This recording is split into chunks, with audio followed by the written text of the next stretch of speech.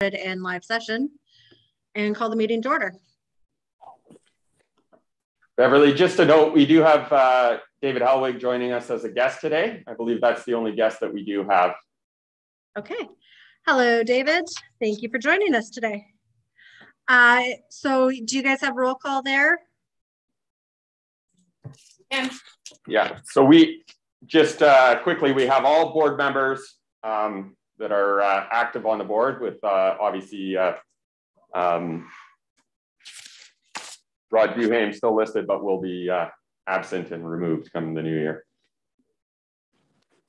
Excellent. Do I have a mover for approval of the minutes from the November 25th meeting? It's Kelly. Kelly to move, and a seconder, Lawrence. All in favor? Minutes carried. Does anyone have a declaration of pecuniary interest today? Lawrence?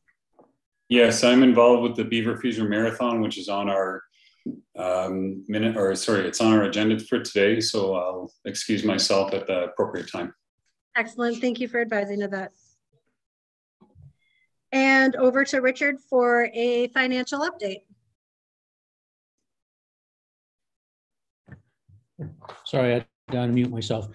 So I guess from last meeting to now, not much has changed other than the city has agreed to forward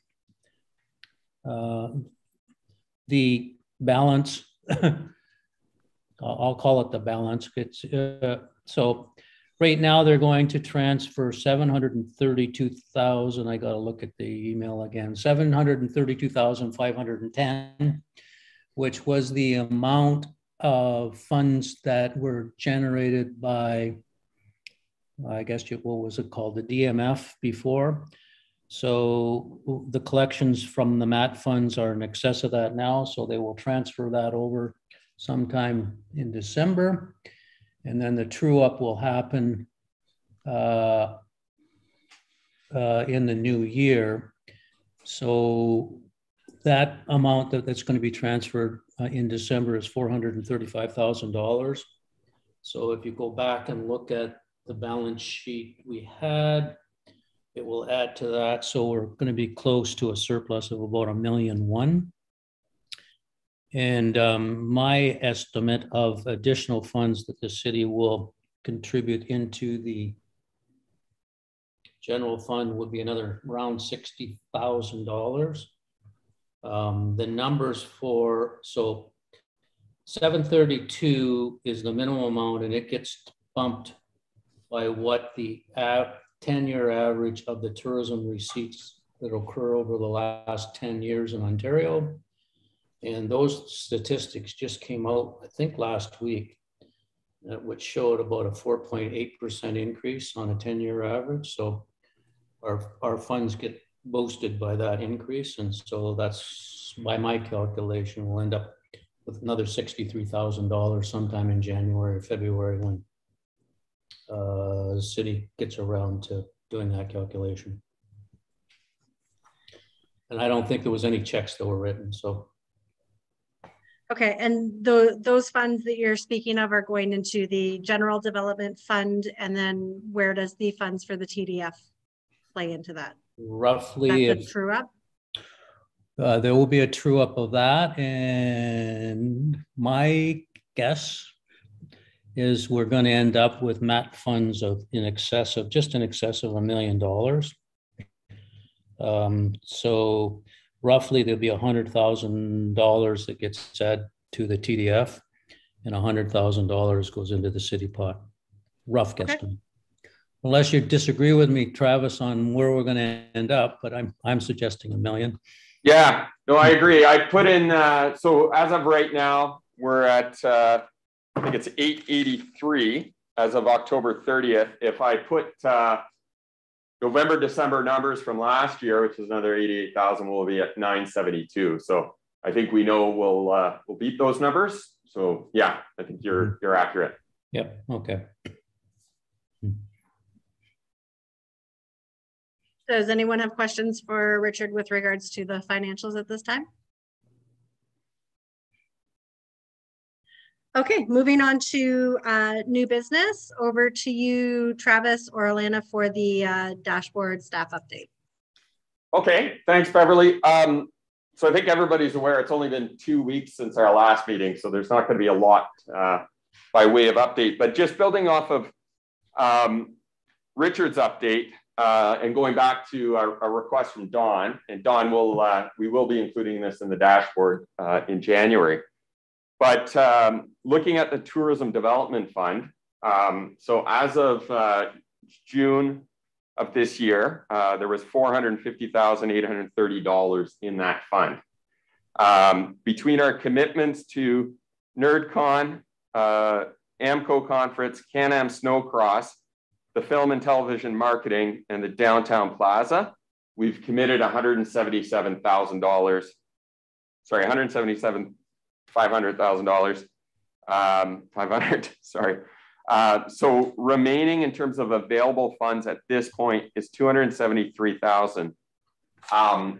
Worth noting, because the tour boat operators requested that we hold off on their application. So that did not go to council, and that has not been included in the committed funds at this point. So if that were to be approved as per the council or board resolution, we would be removing another $125,000 out of the 273. And those numbers don't include the applications that we're going to be discussing today or any future application. You know, we've obviously had a lot of outreach, and we know of some applications that are pending. Beyond that, just quickly, so we just concluded the Canadian Senior Curling Championships. We had 112 participating curlers from out of town, and then we had on average 450 spectators over the course of this per day over the course of the 6 days. Really that's it in terms of an update. You know, the remaining items are in the dashboard, and like I said, we just met 2 weeks ago, so there's not a lot of change there.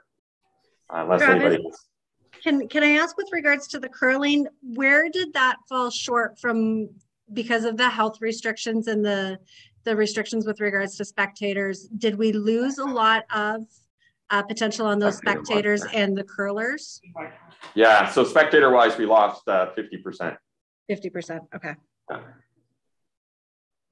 And then Beverly, just to add to that, we also lost the social elements that were included in that would have benefited local attractions like the Bush Plane reception. And so there was other fallout beyond just the visitation. Okay.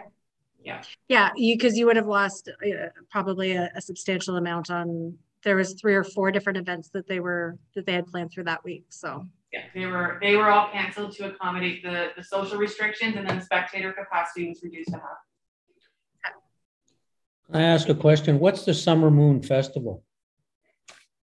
The Summer Moon Festival is a public art and music festival.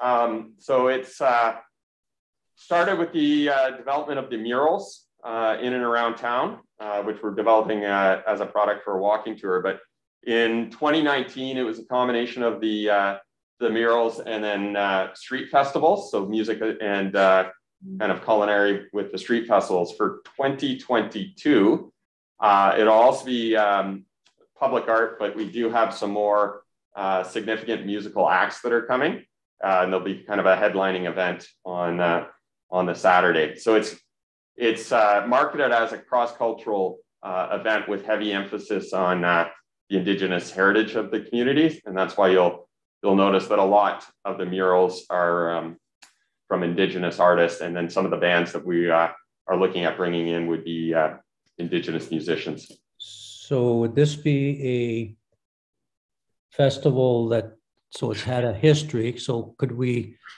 it apply for festival funding from Ontario? It could and has. The bulk of the funding right now is coming from the Indigenous Friendship Center. They've allocated a significant amount of money to the event, and then the partners are looking at other funding streams. Yeah, I guess that leads me into my other. So, a problem that I ran across, and I've had discussions with Travis and Alana, is there's 18 pages of festivals that Ontario supported. So 18 full pages. So calculate it out, there's 400 and some odd events. Not one event was supported in Sault Ste. Marie in 2021. So we've got a job to do to encourage people that are putting on festivals and events to apply for some funding and get some dollars out of Ontario. So I'll leave it at that.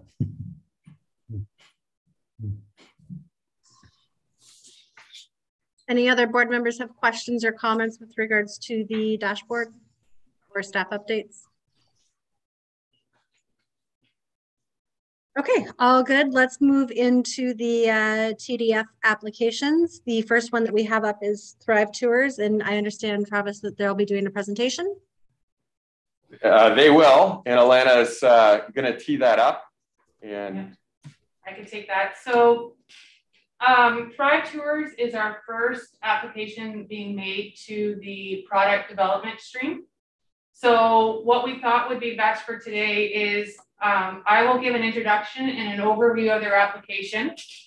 And then what I'd like to do is have Brad and Amanda join us on screen to do a presentation. And they're aware that this is a public meeting, so feel free to ask questions and engage with them to further support their application. So I'm going to do an introduction, then we'll turn it over to them, and they will hop on the screen. Thanks, Alana. Okay, so Thrive Tours is an Indigenous owned and operated eco-guided touring company that's located in Sault Ste. Marie. Brad Robinson and Amanda Cora first operated in the Sudbury area, and then they moved to the Soo last December after they saw an ideal fit for their tours during their many kayak trips up to Sault Ste. Marie on the St. Mary's River and Gros-Cap. In spring, they successfully completed and launched their operations with eco-guided cultural tours, and they're offering services to guests who are seeking culturally inspired adventure who want to reconnect with nature. Thrive Tours achieved a great success with the delivery of their high-quality experiences through guests, with multiple testimonials attached to their application, and they had many sellout dates in the summer 21 season for their services. After operating their summer operation, Thrive Tours has expanded their company to work in fall and winter to capitalize on the growing demand for Indigenous tourism and outdoor adventure seekers. Both Brad and Amanda are fully certified guides. They've adopted a zero footprint objective so that their surroundings will be clean and sustainable for generations to come. In a time when the tourism industry has been hard hit, Thrive Tours managed to open and sustain operations during the pandemic and position themselves well for continued success. They've immersed themselves into Sault Ste. Marie, made strong connections with the Indigenous community, and have worked diligently to meet the demands of the tourism industry. In their first 8 months of operation, Thrive has received 4 Tourism in Ontario TIO Awards, the Tourism Industry Resiliency Awards, 1 for Sustainability Resource, 1 for Innovation, another 1 for Indigenous Tourism Operator, and another 1 for Indigenous Marine Operator through TIO. Their promotional video was also selected as the promo video for the Ontario Tourism Gala. They were a recipient of a SCODE Award in 2021 for innovation, and also received a Spark Innovation Award in 2021 for the operation of their company. Their ask today is for $47,396 to support their vision of ecotourism and the expansion of their business to 4 seasons, with a focus on a purchase of electric snowmobiles to deliver eco tours. Specifically, Thrive is looking to purchase 2 Taiga electric snowmobiles to be able to provide guests with a unique winter experience that delivers on the mandate of sustainable ecotourism. In their application, Thrive completed and submitted a professionally prepared business plan by N1 Solutions, outlining a plan for growth and sustainability. a complete market analysis and a SWOT analysis, competitive advantages, an operational budget, goals and objectives, a supporting letter from Cambrian College for research and development for electric snowmobiles, a supporting letter from Chief Sayers of Batchewana First Nation. Their evaluation was completed against the TDF application and included a review of visitation in overnight stays, economic impact, the advancement of tourism offerings, and how this aligns with the city's reputation of a first-class experience, exposure, creation and retention of jobs, and how this fills a gap in the tourism sector. We also reviewed their application against the metrics internally to look at how this supports product development, with indicators including, does this align with the strengths of our community? Is this product a destination driver? Is it ready, market ready? And does it support the growth of tourism in our priority seasons? What we found in our application is several salient points that I'd like to share. Thrive Tours is an outdoor-focused, nature-based ecotourism operator, which fits well with the identified priorities to support the positioning of Sault Ste. Marie as an outdoor adventure community. The operation is Indigenous owned and sustainable, which supports our priority to grow and expand Indigenous tourism experiences. The purchase of electric snowmobiles would allow Thrive to become the first out of the gate with electric eco-friendly products, which is extremely timely and creates an excellent opportunity for product growth and marketing for Sault Ste. Marie. Their customer reviews have been extremely positive, which supports the position of Sault Ste. Marie as a first-class destination and visitor experience. The operation of Thrive also aligns well with the city's priority of downtown activation in the summer with their kayak tours on the waterfront and their partnership with the Waterfront Adventure Center. And within their first year of operation, Brad and Amanda have brought forward their demonstrated success by receiving the 6 awards that I just mentioned in a very short time. And winter product is a priority for rounding up 4-season offerings in Sault Ste. Marie, and it attracts a different audience than the current attractions that we currently market. Thrive has presented a professional business plan that details their operations and their growth strategies over the next 5 years, including the addition of jobs within the community. What we would like to do is put forward a recommendation for the board to consider supporting Thrive. They are here to come on and do a presentation and encourage an open conversation between the board and the operators if you have any questions related to their business. How's that sound? Excellent. Thank you very much, Alana. Do we have Brad and Amanda ready to go then? Yeah, I just have to excuse myself for a second and call them and get them to log in. Perfect. I will mention that joining them will be their Indigenous Tourism Ontario mentor, Conrad Bobbywash. He will be joining as well to answer any questions related to the support of Indigenous Tourism Ontario. Okay.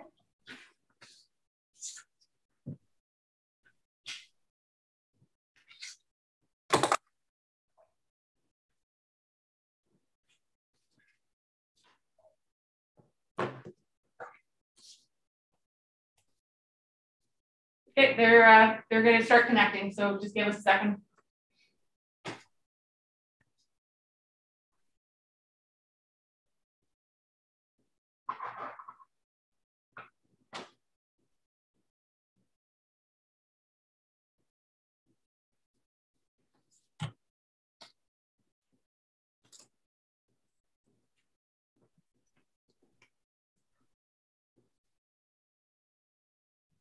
While we're waiting for them, I will make note, we have been tracking the analytics on our website specific to the marketing of Thrive. And we've had over 500 referrals through our website to Thrive Tours through our marketing and promotion. So we are seeing continued interest in the operation. I just thought that was a nice detail to add in there. Yeah, no, excellent. They should be very proud of their success. Wow, that's really amazing. Yeah, they've done extremely well. I'm curious to know what their target market is. Yeah, they will definitely speak to that in their presentation. Feel free to ask Kelly. I don't know if they're having issues.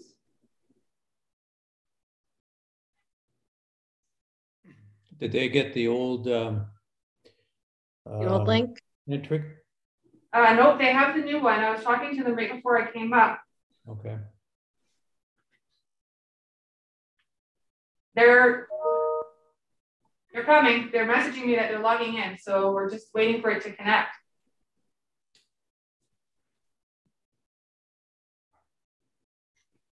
Might be the winds blowing everybody's houses away these days.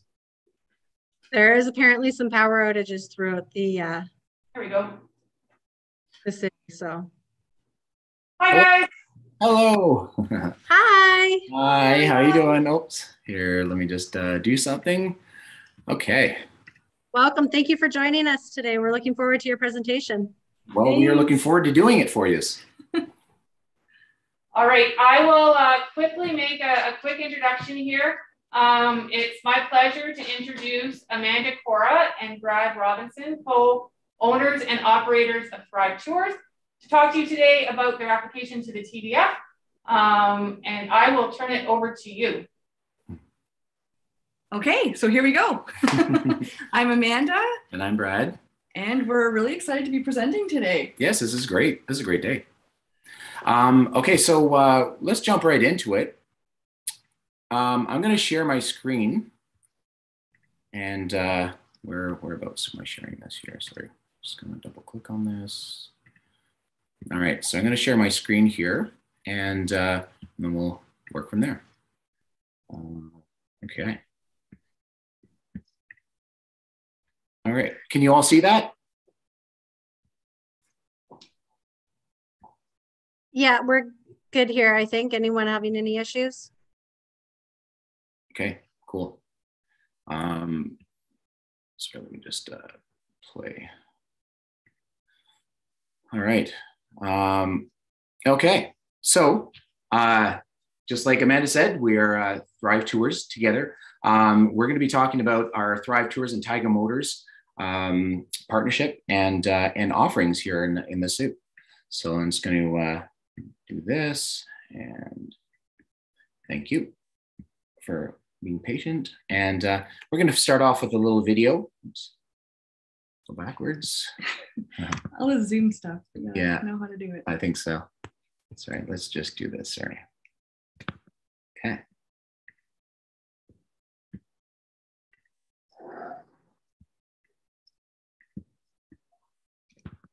Okay. I'm going to have to do this in edit mode, it sounds like. Bear with us.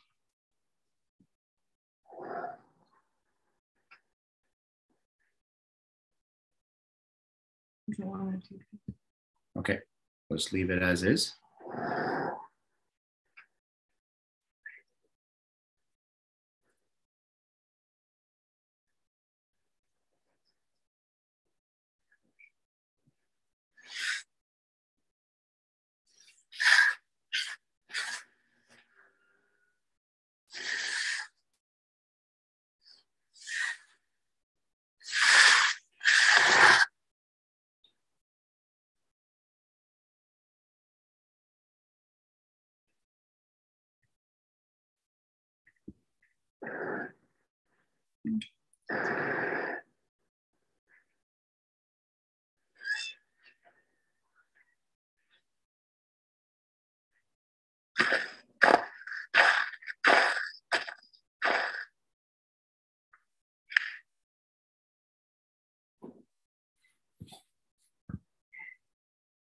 Great.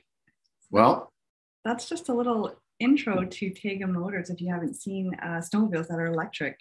It's very quiet and really exciting to be looking at that.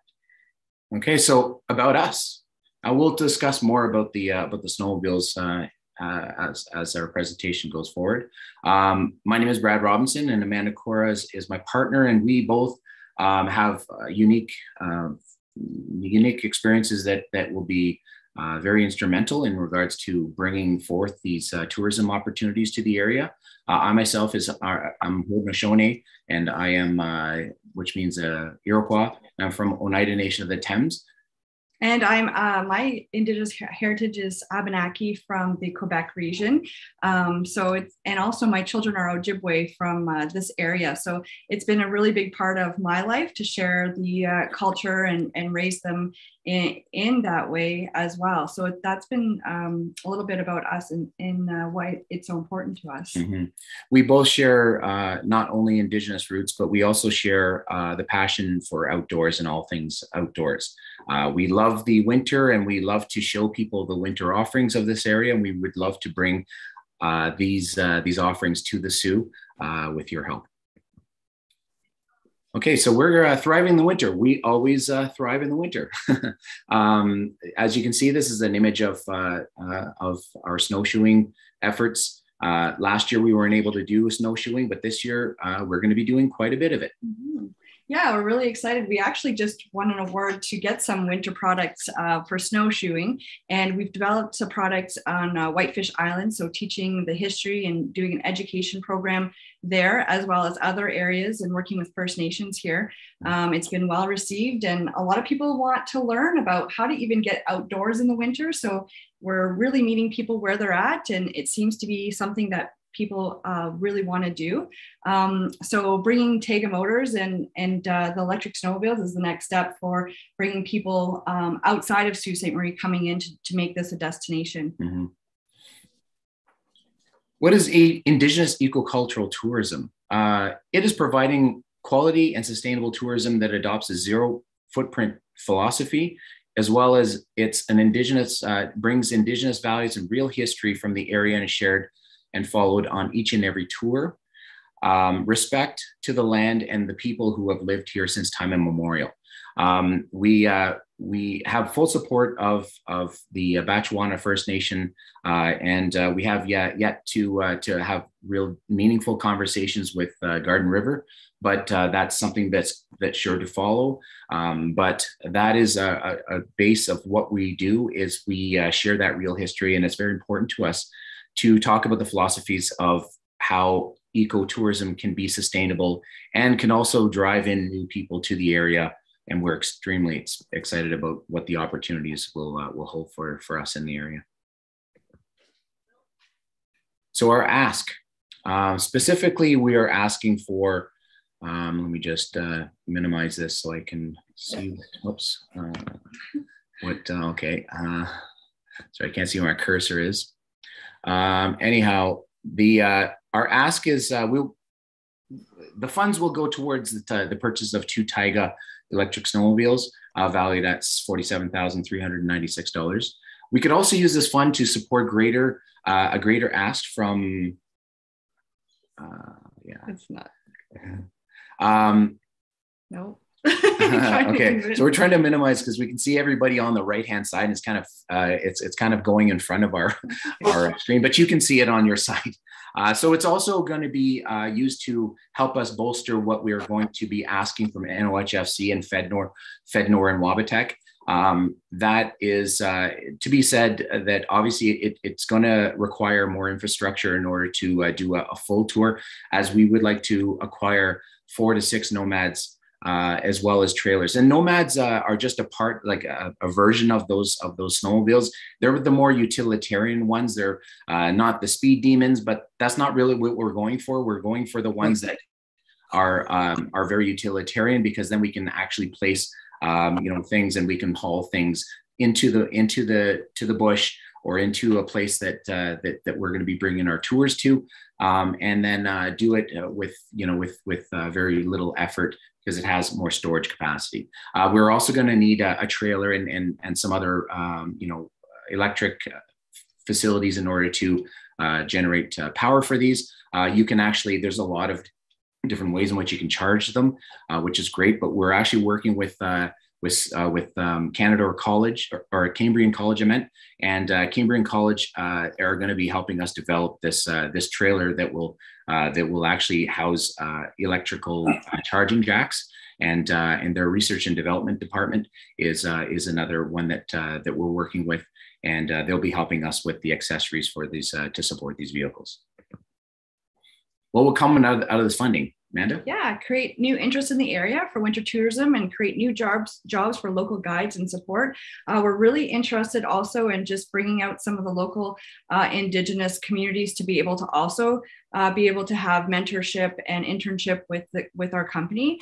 We want to enhance our cultural offerings in the area. There's been a lot of interest, and we've done language, our cultural camps. We've brought youth out. We've worked with Indian Friendship Center here, doing camp programs, and also doing things with Algoma University and their student associations, and bringing people out with the cultural teachings. They really want to learn that education, and also helping Sault Ste. Marie provide this as a tourism destination for winter eco power sports. I think we're getting, it's a new demographic that is going to be interested in this kind of offering. And it's a renewed interest to sustainability for environment and in innovation. So I think, that's really important part of what this is going to do for this community. A little bit more about Amanda. She actually developed an ATV touring business in the past. And it's quite successful. She stepped out of that in order to come to eco sports because that was where her passion lied. So this is where we're coming from. Definitely to more sustainable type power sports. Okay, Thrive Tours. We had lots of early successes. We were really excited to be here in Sault Ste. Marie. When Sault Ste. Marie reached out to me, they had known me from my past business and how we provided really great experiences for our guests. They invited us to come and take a look at Sault Ste. Marie, and we were, really impressed and loved how welcome they were to us. So when we were able to open was actually not until July of this year. And we've had over 200 guests just this summer, and most of them are coming from Southern Ontario. We have newcomers to Canada joining us. And our programs are also being accessed by the First Nation communities, not only locally, but even just in Northern Ontario. They're reaching out to us to come and run programs for them. And like I was saying before, the Algoma University and we partnered with Sault College early on to access their waterfront center, and they also have been in talks with us about what we can do for the Indigenous Studies program and beyond with the college. And just that we launched in July, which is pretty amazing. Which is awesome. Yeah. I mean, obviously we adhere to the restrictions and to the protocols. We do that by sanitizing everything, keeping social distance. And this is actually a really great way in which for us to do that. Because when you're out in the open environment, we can manage groups quite well that way. And we tend to do it as best as we know how. And we definitely are very thoughtful in regards to making sure everyone's safe. From that perspective, we have also garnered 5-star reviews on Google reviews, which is a good thing to have. Obviously, our innovation awards and in tourism are peer reviewed, and it was amazing to be able to capture 4 of those, which is pretty unheard of apparently. Okay, so we're also the SCOTE winners. This Tourism Innovation Lab also awarded us an award that would help us purchase the teepee. And a couple things. We actually have a teepee that we can use for our programming, as well as a few other offerings. And it's just a good opportunity to do this. And I'm going to show you a quick video, and this will give you a better idea as to what we've done in the past. This was showcased in Ottawa, actually, at the Tourism Summit.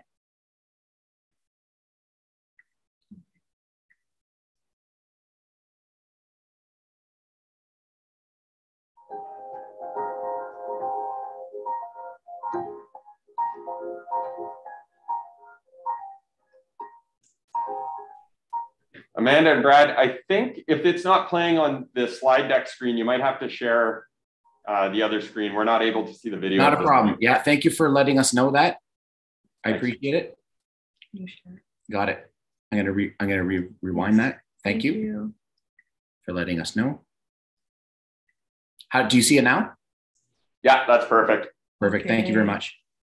And can you, hopefully you can hear it. Yeah. Too. Just let us know. Can you hear that as well? Once we tell us. We could hear volume initially. Great. Yeah.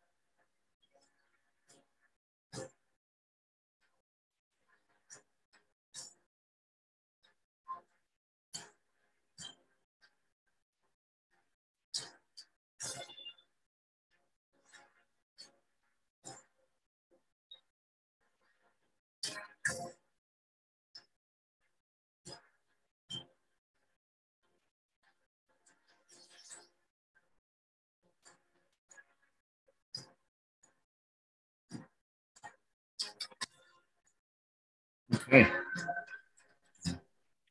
That's great, Brad. Thank you very much.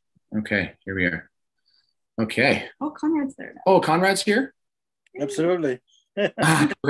Excellent. Put on your camera if you can, Conrad. Let me share our screen again. Okay, I'm going to share our screen again. Okay. Miigwech. I'm going to share the presentation now. There it is. Give me a second here. Sorry. Just PowerPoint. There. Okay. There's a lot of moving parts. Thank you for being so patient. Okay, great. You gotta share it probably. Yeah. Can you see? Hold on. Okay. Boom. Share. How did you get the weather to cooperate with you in so many pictures? Oh, you know what? It wasn't easy, but we asked for help and we put down our SEMA. Can you see that? Yeah.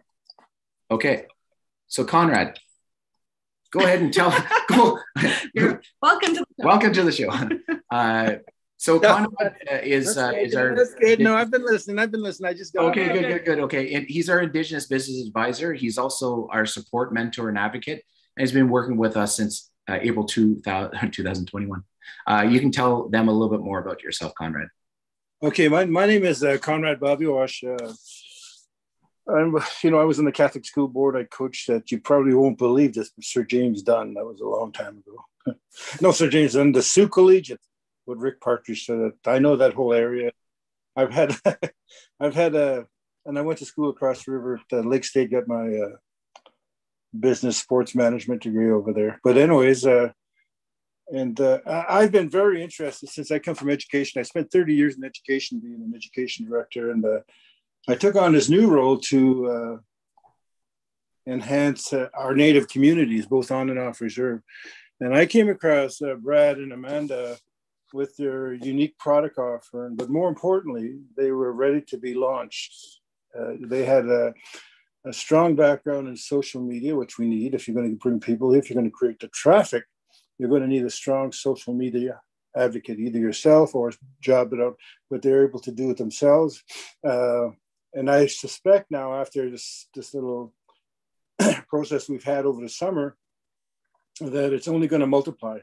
Because the audiences are what they call micro audiences. We have people in Europe that want to do this. We have people in our own native community that want to do this, that have never grown up on reserve. We have the Métis communities now coming on board. We haven't even tapped into school boards yet of offering outdoor education. And I think within 3 to 5 years, maybe even 10 years, you're going to see companies like Brad's and a lot more companies in and around urban areas offering this to our children, offering this to our schools, whether it's, elementary, you can do primary education, junior education, intermediate education, senior education. They all have a component of outdoor education. So Brad and Amanda, their product is positioned just right.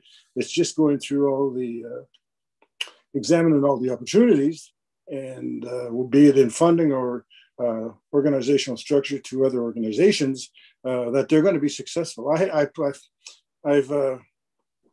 think I'm correct in saying that when I started out with them, it didn't look too good, but now we're very successful. They won 4 awards at the industry trade show in Ottawa, which was tremendous. One of the top winners there.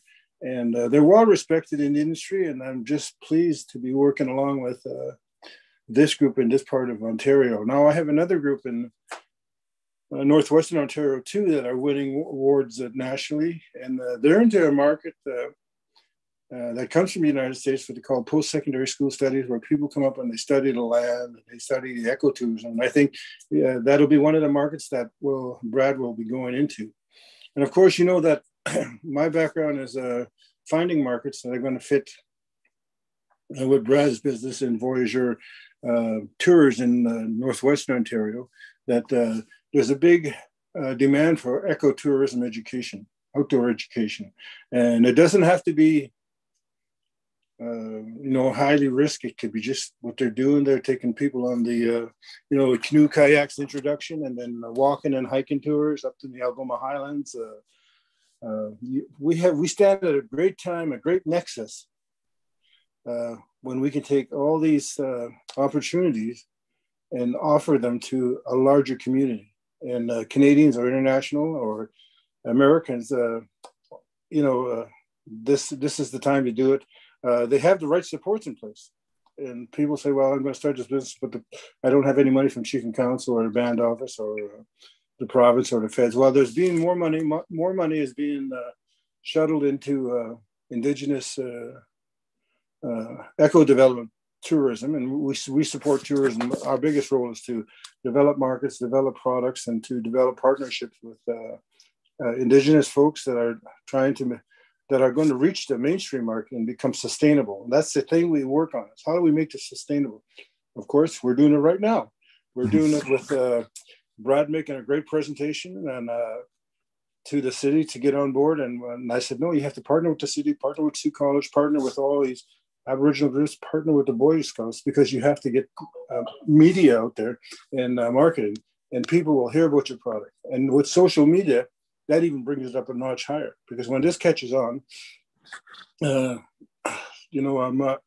with the Export Development Canada, I'm working with them too in the Ottawa office and Toronto office to bring their product, Brad's product, to the world market.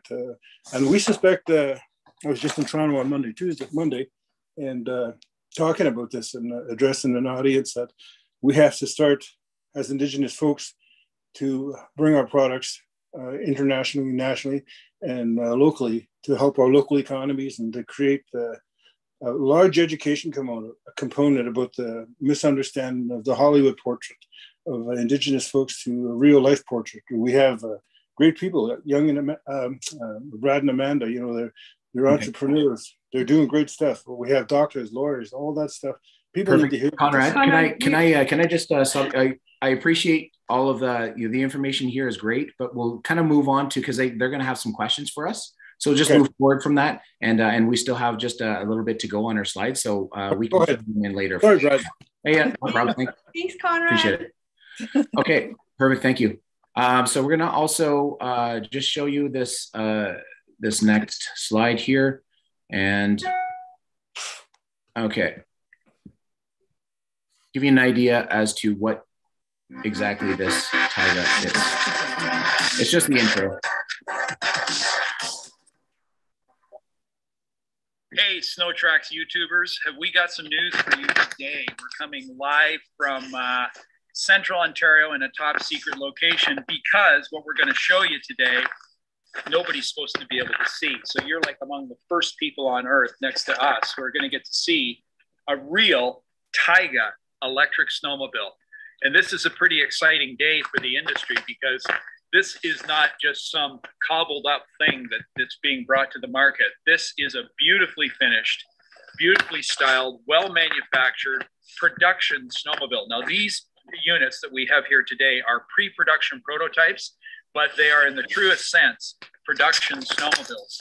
And they are going to have quite an effect on the market. And I want to talk to you today about some of the features, some of the unique things about this. But the first thing I'm going to tell you is I had this much expectation this morning when we got to ride this, zero.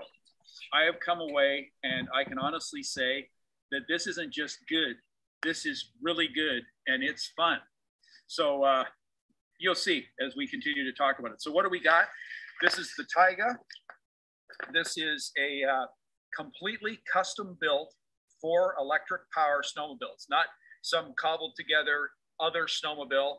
We were kind of cynical 6 months or a year ago. We said, it's just, they made a deal with Skidoo and bought a bunch of tugs and tunnels and they put their motor in it. This is its own vehicle. This is, everything is unique, right down to the drivetrain, to the running boards. I know that you. Okay, so that gives you an idea. Taiga also has their own set of charge ports that they're developing with a company called ABB, which is an international company. And you can see underneath this, all of those charging ports right there. Can you see me? Yeah, probably see me zoom. All of these little icons here are all charge points. But if you take a look here, they have expected charge ports that are coming here to the Sioux area. So this is really exciting for us. And actually, we are in conversations with them we actually had a conversation with the city and ABB and us, but this time last year, and they're really excited to see what we're doing here, and they are absolutely thrilled as to what we're looking to propose, because it's not just the winter offerings. We're also looking for summer offerings, and they also have winter or summer personal watercraft available, and they're going to have side-by-sides, and it's going to go on. So I think this is a great Canadian story that's worth telling and sharing. And then I believe also that Thrive Tours is also a great Canadian story as well. So here's some of our partners. We have Indigenous Tourism Ontario, as you saw.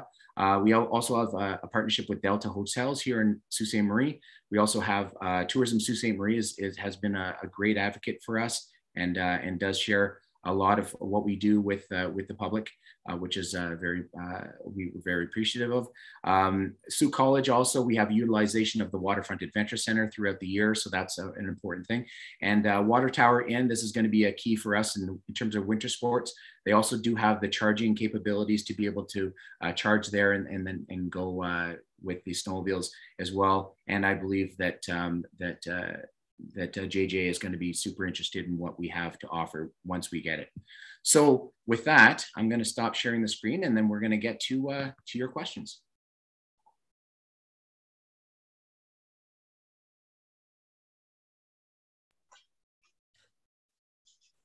Yes. Sorry. Lawrence. Hi, guys. Hi. I just want to say thanks for the great presentation. Thank you very much. Really nice to see tour companies start up. And I work with Sault College. I work at the Waterfront Center. Nothing but positive comments about your company and you two personally. I ran into you at Joe Sports the other day, and I didn't introduce myself. Yes. You took your time. You're very patient. Thank you. You're so friendly. And so I just wanted to say thank you and introduce myself, and I really appreciated your presentation. My question is, the snowmobiles, you're looking for 2 right now? Well, okay. We would love to get 4 to 6. Actually, this is our ultimate goal, is to actually have a fleet of these that go out. I think that obviously taking one-offs is doable. We can certainly have one, but I definitely want to be able to have, actually, this is a question that we would like to offer the Kinsmen, because we know that they're close to the Highlands, the Hiawatha Highlands, and they own that. I believe they own that park. We just actually talked to a gentleman, Ryan Walker, who works there, and he said, yeah, that would be a great place. I suggested, I said, well, what do you think of maybe even using that as the central location, because it's so close to the snowmobile hub. So and he said, yeah, that would be a great location. So, but we have to have products in order to bring, or at least say, we've got commitment to be able to bring several of these products to there. We can showcase the Hiawatha Highlands. We can get off. We can do snowshoeing. We can do a round of snowmobiling as well. And I mean, I think that anyone who's conscientious about the sound pollution that's happening, as well as the actual pollution that's happening with the carbon dioxide, and knowing that snowmobiles themselves have no catalytic converter, and essentially they spew out, so to speak, an equivalent to 40 cars each. That's caused a concern. And I'm not saying that, I've owned regular snowmobiles, and I'm not saying that that's a bad thing, but I'm just saying that we, as an ecotourism company, we want to change the dialogue in regards to that. We definitely want to move the needle when it comes to adoption and early adoption. We actually just got an email just from Taiga this morning, in fact, that gave us the opportunity to purchase more of these snowmobiles, pre-order them at the price that they came in at 2019 is where they allowed you to start to pre-order them, and they're actually going to honor the exact price, even though inflation, the actual products themselves will actually go up in price. They're going to honor our price. They're going to lock it in regardless. They're themselves are building a $350 million production facility to to facilitate the production of these throughout the world.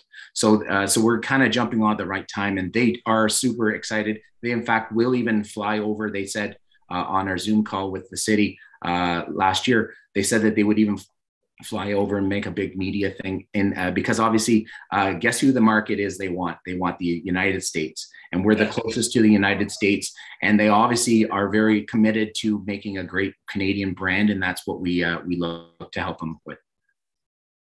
Awesome, great. I might be able to help you out with the Kinsman Park. Maybe if we get our new building, we'll I'm on the board there, so I'll be in touch with you on that. Perfect, thank you. I was wondering who to contact, but perfect. Thank you very much. Yes, Don. Yeah, I have a quick question just about the machine itself. What's the expected range on a battery charge? Oh, thanks for asking. In fact, that's something that I should have really placed in there. But the expected range, the long range version, there's kind of like there's different motors, different battery capacities. The long range version, which would be 100 up to 134 kilometers per charge, and that's a pretty amazing feat. They actually do that through battery heating management. And they keep the batteries hot with a thermal management system. So you can actually go out minus 40-degree weather. You can literally just step on it and go. And it'll go through a crawl mode initially to heat up the batteries. But as soon as, and that should only take under 5 minutes. And then you can go off, and you don't have to worry about like regular snowmobiles. If you did that, and this is what search and rescue people or organizations find out, that they jump on and they can actually blow an engine because of that's a problem. There's zero maintenance, zero winterizing. You can essentially just finish using them, wash them off, put them in storage, bring them out next year and go. So for as a tourism operator, that's perfect for us. Okay, now how long does it take to, like, say you run the 100 and some kilometer? How long does it take to charge it back to full capacity? Thank you very much for asking. The charge depends on what type of input you have or output. I meant you can either have an AC output, which will be able to charge it in up to like the fastest charging you can do would be just a few hours through AC. I think it's 2 hours. On the charger, like the car chargers that you'll see at the, Esso station, or Petro-Canada station, or pretty much anywhere. Actually, the municipality has, I believe, some that are located in different areas. But there's also a 30-minute charge option for the stage 3 charging, which is the supercharging. That's what Tesla's using, and essentially the network that they're putting out is going to have those superchargers built in. So we're going to be talking with them to put those superchargers here in town. Potentially put it depends on the infrastructure. Obviously, it takes a lot of electricity in order to get in. So any place that has welding and whatever, heavy equipment will be able to do the supercharging. But a regular person that has a house, a 100 amp circuit, whatever, can charge it just in a few hours. An regular AC plug, like the 120 volt, you can just charge it overnight, and then you're ready to go in the morning. Now, I know you mentioned you were working on a partnership with the college about some portable trailer, which I'm assuming is going to work off like solar panels or anything like that. Well, what the funny thing is you can charge it, but obviously the solar panels will take quite a while to charge. You can certainly trickle charge with the solar panels. You can charge batteries, and then you can charge it off of batteries, definitely. What we're suggesting is that the Cambrian College R&D, which is amazing, actually, they just signed. Well, you probably saw that letter come in of support. They want to help. They're actually talking with Taiga to produce accessories for those vehicles. And one of the suggestions that we had was we want to get a trailer that's fully connected, so that when we charge it into one of these DC ports, it could be distributed amongst all of the machines at once. So they're actually going to be developing those infrastructures for Taiga, because obviously Taiga is so focused on producing the machines themselves, but the external, they're actually going to be doing the accessories for them. So specifically to the tourism industry, we're going to need certain accessories that actually Cambrian College R&D is going to be working with us as a model, essentially, and as research as to what the technologies we're going to need to implement. We'd even like to be able to tap in, kind of like the Ford F-150 Lightning. You can tap into the electricity for your power tools, like your electric power tools and even household power tools as well. Because I'll tell you, I know I wouldn't want to be waiting a couple hours at -40 recharging my snow machine. No, definitely. Yeah, like 30 minutes. If we can get those DC charges in here, 30 minutes is not, you can have lunch and then go right out. You got an extra 2 hours. Now, the only thing I would comment, and because I'm very interested in electric technology, right? Electric cars and all that kind of stuff. Well, I'll tell you, I don't own one, and I don't intend to in the next near term. But I guess the challenge is I would probably be careful of trying to promote it as zero emissions. Because unless you're using clean energy to charge the batteries, like if you're using coal powered electricity to, you're not really, it's kind of a hidden way. We understand where you're coming from. I definitely, I've thought about that as well. We're looking at the actual, we're looking at what we're doing to the environment that we're in at that particular time. Obviously, we can do it. We can do it human powered, which would be absolutely zero in that particular situation. But we understand that it takes certain products in order to build electricity. We understand that. We are also cognizant of the fact that hydropower is also some of the things that also generates power. And I believe Lawrence, the Kinsmen, do they own hydropower electricity or generation electricity facilities? Yes, we have a hydroelectric dam on site, and we sell directly back into the grid. But Sault Ste. Marie is essentially 100% renewable energy because of our power dam. Yeah, so that's really what we're going towards. We understand that information, and we understand that that there are other ways in other cities and municipalities that aren't doing that. We feel that Sault Ste. Marie is a great hotbed to promote these type of products because we are doing that with hydroelectric electricity. Don't get me wrong. I totally 100% support what you guys do.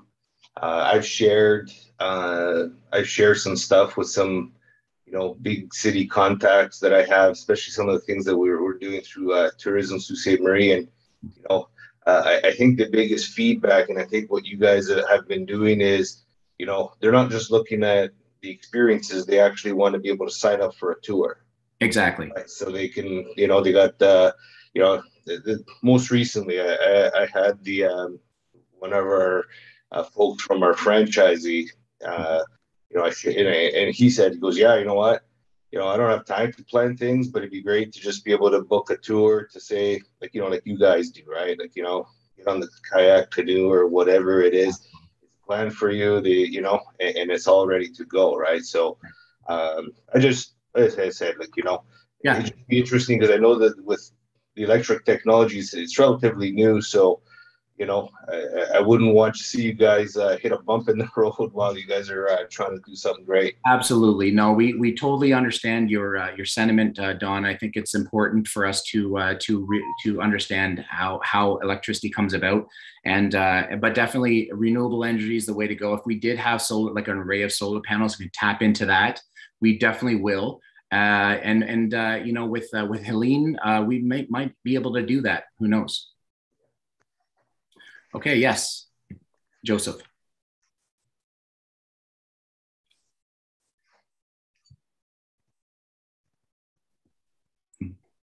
Just a basic business plan.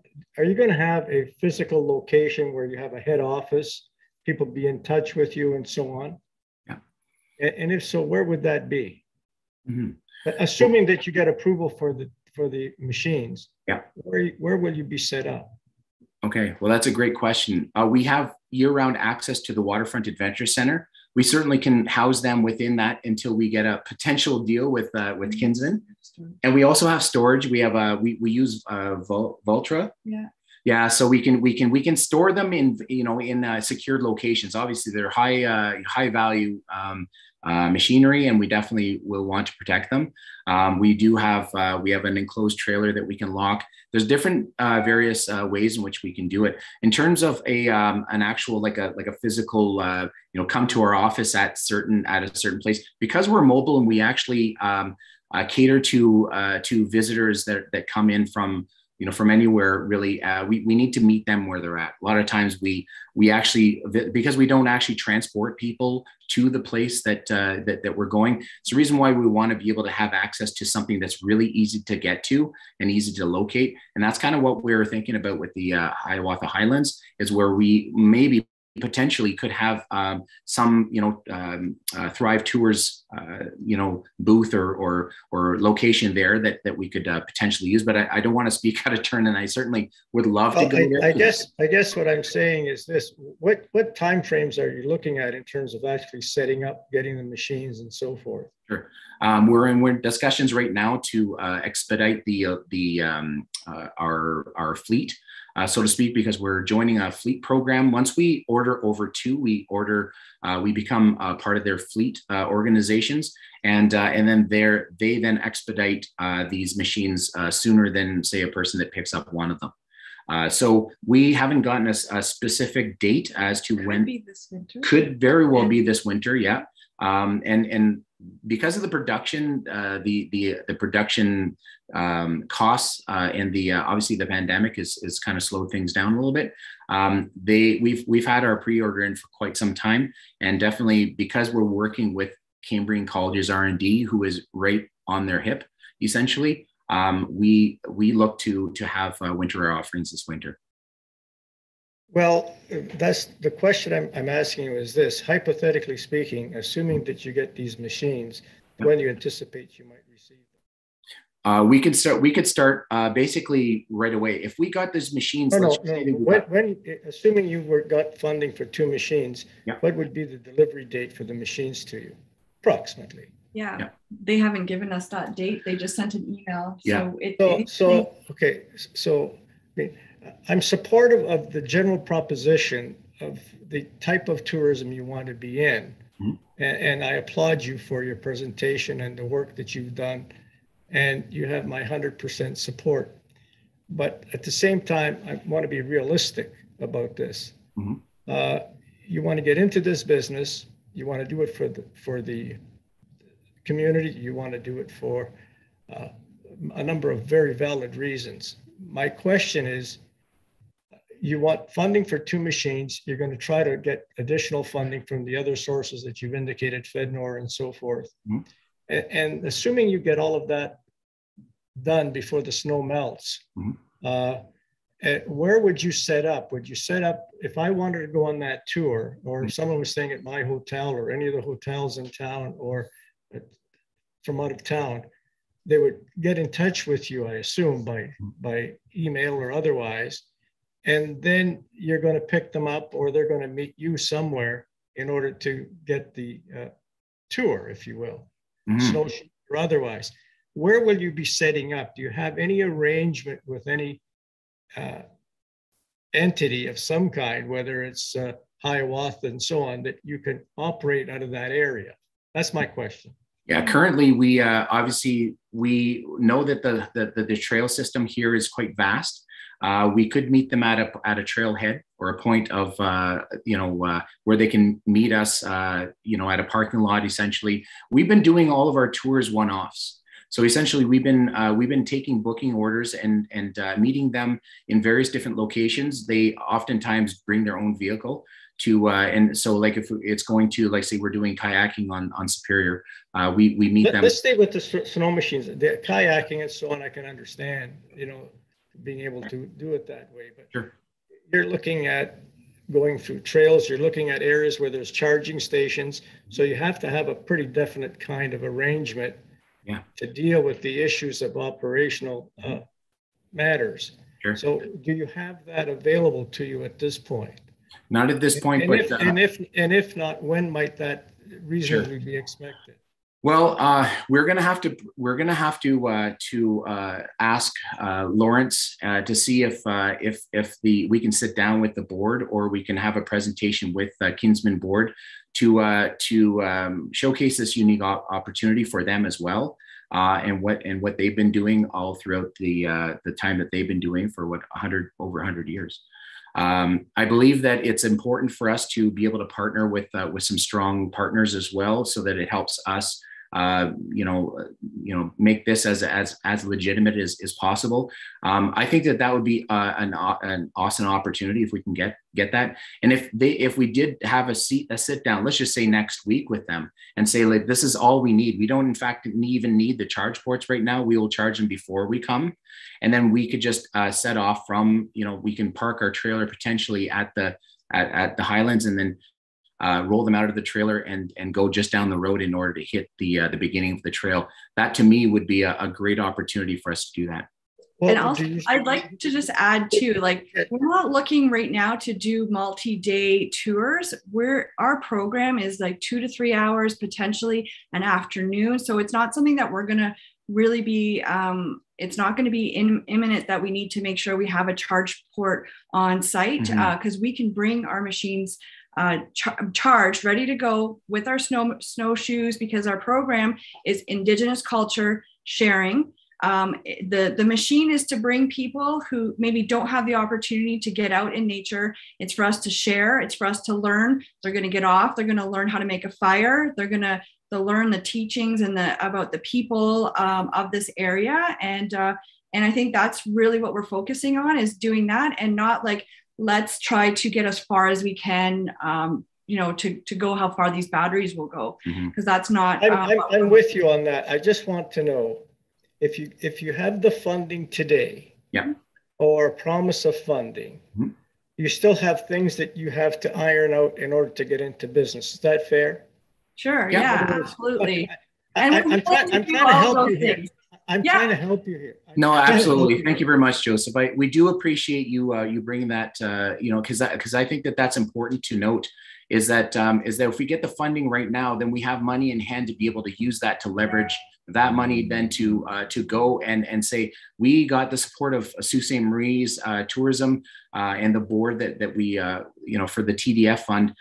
So we got that. So it's like a big check mark. Then they will say, okay, good, you're golden. We're going to help you support that by giving you additional money. And through all of that, we then can, potentially, if we had enough money, we could potentially look to rent a place that's central, that's accessible to the, if the Kingsmen want a rental or whatever, we can look at doing that. But yeah, there's a lot of opportunities once you have some money. But you could understand my concern, and it may be the concern of the public as well. If we approve the $47,000, and then you can't move forward because you can't get a location, you can't get additional funding, that creates a problem for us spending public money. So I'm just wondering, do you need a location to access trails? This is well, you need it. I think, with all due respect, I think you need a location, the kind of business you want to get into in terms of meeting people or putting them in the experience that you want to provide them. You have to have an area that you're going to be into in order to do that, whether it's Batchewana, whether it's the Highlands, whatever place it is. Right now, we're homeless, I guess is the best way to put it. We want the flexibility to move to different locations because if we were asked to go to Batchewana, we don't want to have to say, well, sorry, we can't do that. We want to be able to have a mobile unit so that we can actually go to different places and not wear out one area. So we want to be able to spread it out as well. I understand what you're saying in terms of like being able to point to a certain area. If we have one particular area that they're housed, we'll make that as our primary location, and then we can. Yeah, do you see what I mean? We'd like you to be close to Sault Ste. Marie because we want to give benefit to the city of Sault Ste. Marie. And we want to be close to Sault Ste. Marie. Absolutely. No, and the trail system is all over Sault Ste. Marie, and we definitely want to be a part of it because you've been so supportive to us in the past. Yes, Kelly? Well, a lot of my questions have been answered along the way, so thank you very much. I want to just say congratulations. I guess I'm just based on what Joe's speaking of. What is your target market? Who are you hoping to go after? And are you looking to expand on that? And I'm coming from the sleep-in hotel, so I'm in hospitality and tourism. So visitor traffic is really important to me. Yeah, I think there's a lot of people looking for an eco-cultural tour. So people are trying to find ways to get outside and be sustainable. I think it's a different market than the snowmobile market. People who maybe always kind of wanted to get out there and were not able to. I think it's a new kind of market with people traveling and wanting to explore the outdoors and doing it in a way that's sustainable. And so to Joe's point, if you had a visitor from outside of Sault Ste. Marie contact you now, to arrange the snowmobile tour, how would you handle that call? How would you make the arrangement? Yeah, all the bookings go through me, and I see what people are looking for, and so then we make a plan of the date and time and where we're meeting and what to expect. And there's usually a lot of like conversation back and forth, either through email or through on the phone. And then we have our online waivers, and we have what to expect, what to bring. All sorts of things. Yeah, we have a $5 million liability insurance as well, which accommodates a lot of different things. We definitely want to make sure that it's a custom experience for people, so they don't feel like they're being just kind of churned out. And it's like, okay, we got a thing going out at this particular time, and just jump on if you want to. And we want to make it custom for people, because really, for us as a Indigenous business, we're very and just in general, we want to be able to have that user experience being top of mind. I mean, that is, to us, making a ton of money or whatever is not really the most important. Obviously it's important, but it's not the most important. It's to provide that quality experience, just like the sleep in, right? Yeah. I feel you. It's a personalized experience based on what the wishes or wants or outcomes the customer is asking for. Yeah, absolutely. So it's not a cookie cutter approach. No, every call is different. If you ask anybody, experience is different. Yeah, and if you ask anybody who's taken our tours, everything is completely unique. I don't think that many people want to hug the tour guides at the end of the tours, but we get that all the time. And obviously because of restrictions, we're like, we'd like to do it, but hey, how about but they're just like, they're really moved by the experience. A lot of them even do a huge amount of reflection afterwards, and they let us know that there is a real remarkable difference in terms of the way that they treat the land afterwards. And with meeting people where they're at, some people are asking for more. So we do bring in local elders of the area. We bring in children of Shingwak, board members who actually attended the school. And sometimes it's us sitting around the fire talking, and they're asking questions. So that's a really big part of like meeting people where they're at. And that's part of our tour. So they can have, just a little bit, or they can have more if that's what they're looking to do. So that's really important. And then the back end part of it, I send an invoice and they pay. For sure. No, that's really great. I mean, obviously there's a huge educational component, and connecting with Algoma University and Sioux College and the school boards as well is huge. But that's not to say that we can't educate our visitors just the same way. Absolutely. Yeah, no, that's amazing. That's really great. And thanks for sharing that. The question I had was about, another question I had was about the charging stations and maybe the timeline where Taiga thinks that they'll be able to install those in our community, and how many they would be installing. This is a conversation that Cambrian's R&D has gotten in touch with Taiga, and they're swamped right now. They want to have a conversation with us when they can get the high level. Samuel Bruneau, he is one of the co-founders. He was the one that was on the Zoom call with the representative to EBB with last November, and he wants to also be on the call, but because they're busy, just essentially just kind of keeping up with the demand. They're looking to have conversations, like meaningful conversations, in regards to charging stations, in regards to this new infrastructure that they're putting out, kind of like Tesla would put out. We want to be able to have potentially some stakeholders in the area potentially look at getting funding to get these charging stations placed onto, say, hotels, motels, restaurants, things of that nature, so that when we can grow this, we would do it in a way in which it seems very organic, because all the charging facilities are there. Obviously, you can utilize some of the charging stations that are currently here, as well as anybody's house. You can certainly tap into that for overnight charging, or or within just a few hours of charging. So definitely getting those DC stations are kind of top of mind for Taiga right now, and just getting them, you can see nationwide. So right now it's unknown, is what I'm hearing, but it wouldn't prevent you from getting started necessary. Tomorrow. No. If we want to start tomorrow, if they said, okay, so you got the money, okay, we're going to send it to you, right? Okay, we're sending 2 to you now, and then we'll send 2 to you in another couple of weeks. We'd be like, okay, let's do it. We can take delivery on them. We can transport them. We can go to the trails. We can do all sorts of things. And actually, because they have no emissions and they're very, very quiet, you're not going to be disturbing a lot of the homeowners around the areas and the wildlife. One obviously major importance is that. So there's a lot of opportunity for us to do this in areas that would not normally accept regular snowmobiles, right? Right. Conrad has his hand up. Do you mind if we, or there's probably a comment as to what you're saying, Kelly? Sure, go ahead. Okay.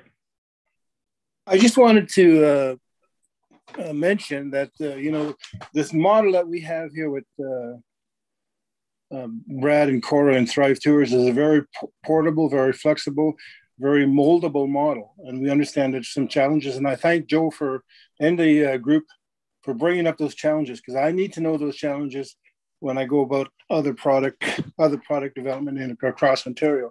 But I think, facing these challenges and reaching out to different communities, whether it's Brad or myself, if he can't solve it, I reach out to different levels of government to get some responses so that we can start to attract some of the issues that have been plaguing the North with regards to tourism, and that we do need to solve to create the traffic. And a good example is how do we treat the flexibility with the motels, like the Delta, the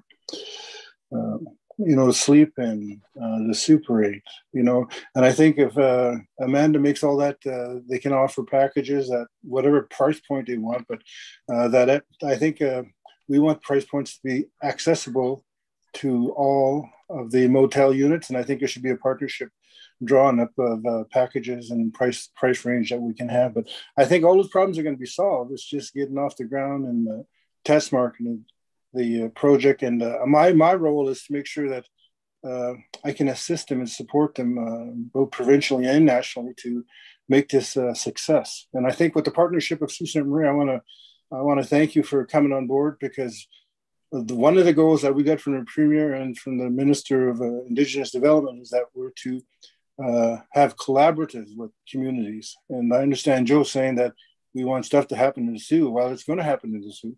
And I think it's going to be the Soo area that's going to be the beneficiaries of a nice new product model. Thank you. And to dovetail on that, Conrad, thank you for saying that.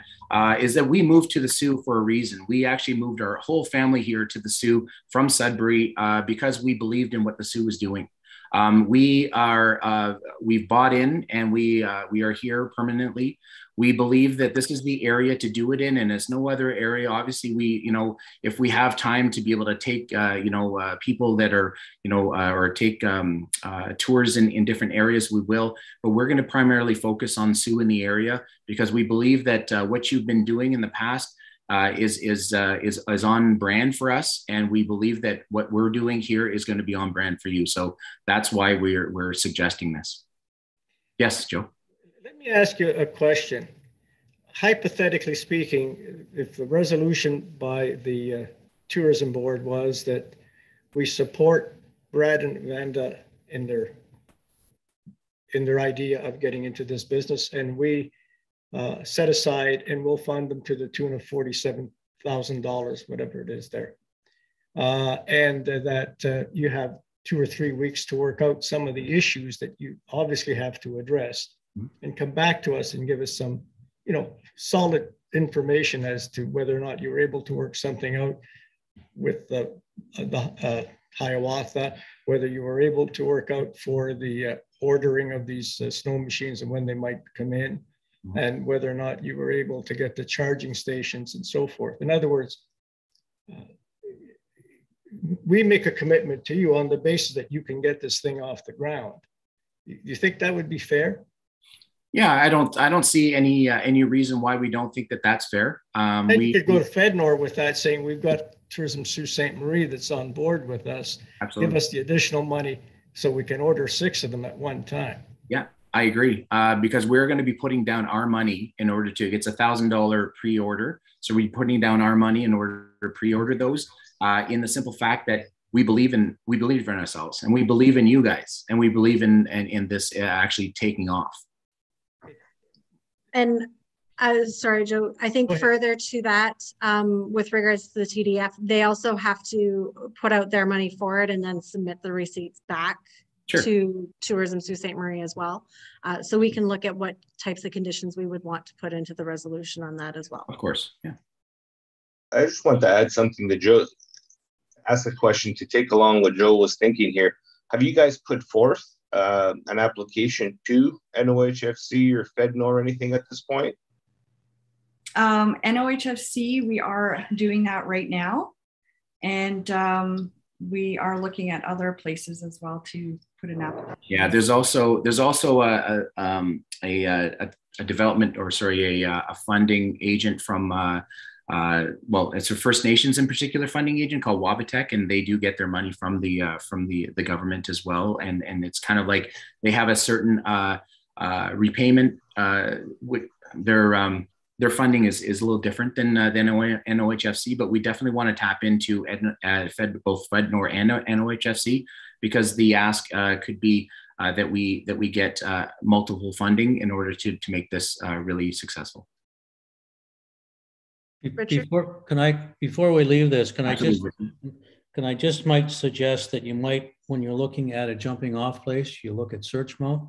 Mm-hmm. And I'll tell you why, is because Searchmount, you can go in 4 different directions, assuming the trail system is what I wrote on a long time ago. You can go north to Halfway Haven. You can go down to Gooley, and so you're going to pass the Robertson Cliffs. You can go back down to Sault Ste. Marie, which brings you to Kinsman Park, and then you can go east, which would bring you to Bruce Mines. So you've got, in the Searchmount area, you can go in 4 different directions. So they might give you a better opportunity to give different rides to different people. So absolutely, we definitely want to talk with Searchmount. I don't know where they're at in terms of full functionality, but definitely I've been to Searchmount in the past, and they were organized quite well, and I think it's a great opportunity for us to tap into. Thank you.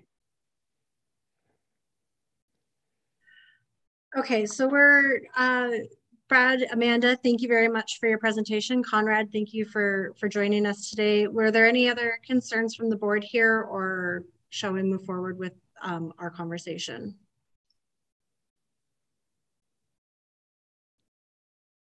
Okay, excellent. Well, thank you very much for joining us here today, guys, and all the best. Absolutely. Thank you very much, everyone, for hearing what we had to say. Thank you. Bon Appetit. Congratulations again. Thank you very much. Thanks, Kelly.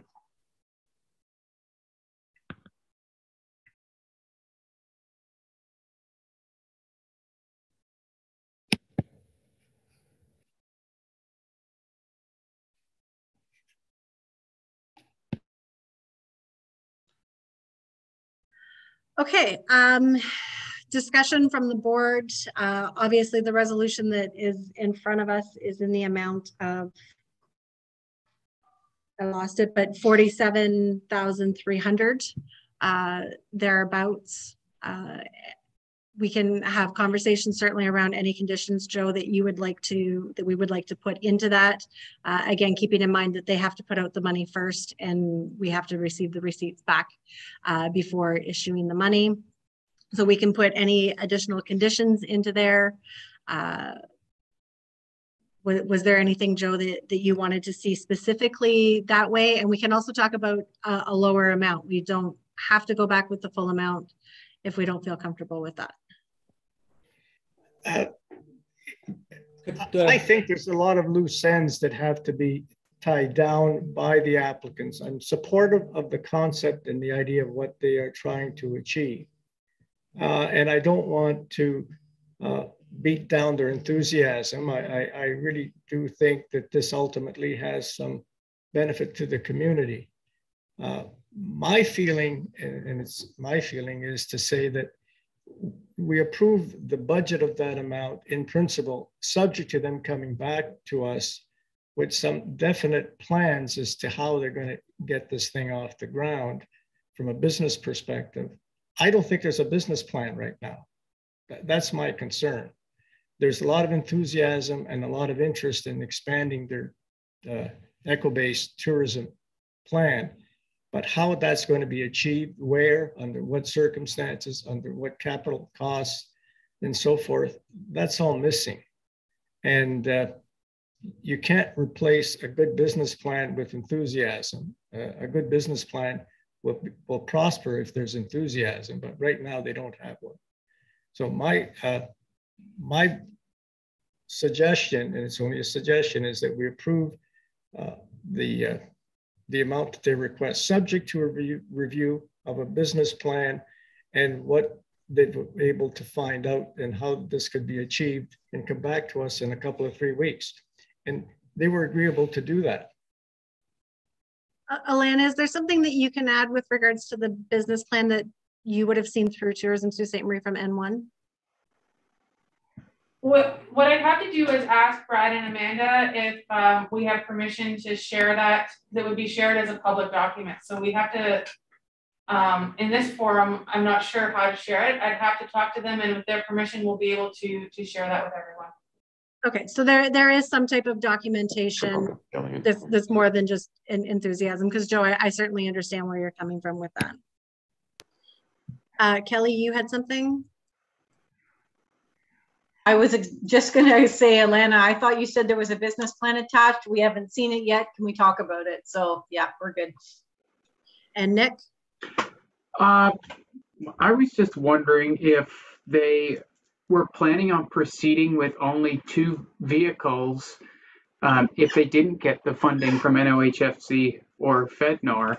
Is there something, I mean, to have 2, I didn't want to jump in. I know we have a lot on the table here and a lot's been discussed, but I mean, to only have 2 to start the operation, what are the logistics on that? Somebody's riding as the guide and then 2 people can ride on the other one.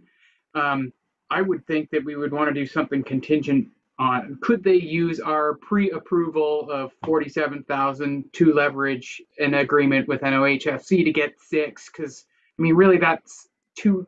I don't know how you operate with just the 2.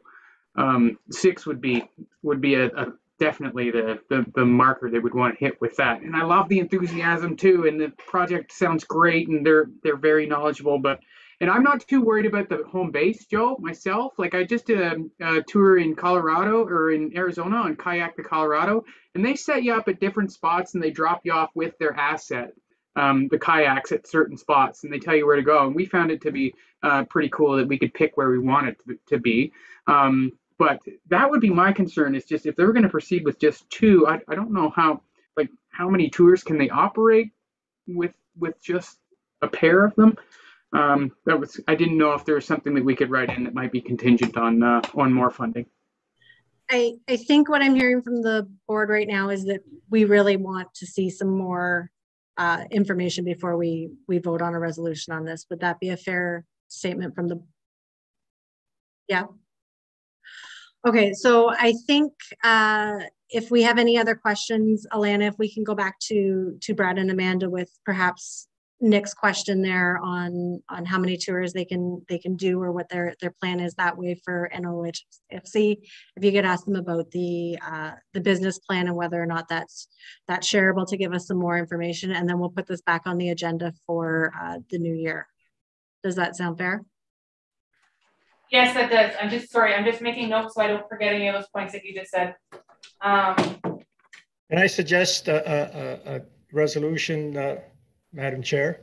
You are more than welcome to, yes. I would simply move that the application be, the consideration of the funding be deferred to a meeting to be set by staff on receiving additional information.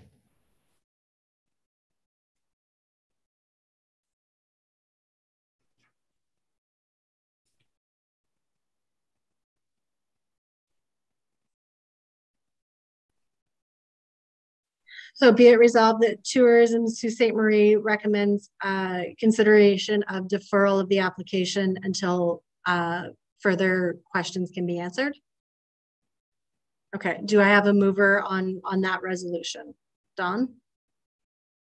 Seconder? Joe? All in favor of moving the consideration of the application until a later date? Motion carried.